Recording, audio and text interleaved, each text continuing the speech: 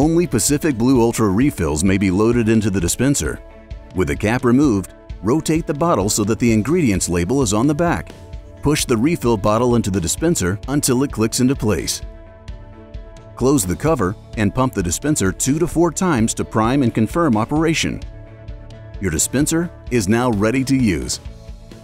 It's normal for the refill bottle to collapse as the product is consumed.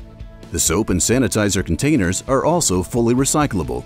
The dispenser is equipped with flexible portion control. Portion size is indicated by the small icons.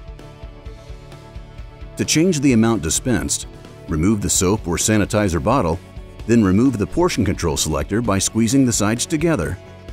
Reinsert the selector upside down and push until it clicks into place. If the selector is not in the dispenser, the unit will dispense the minimum portion size.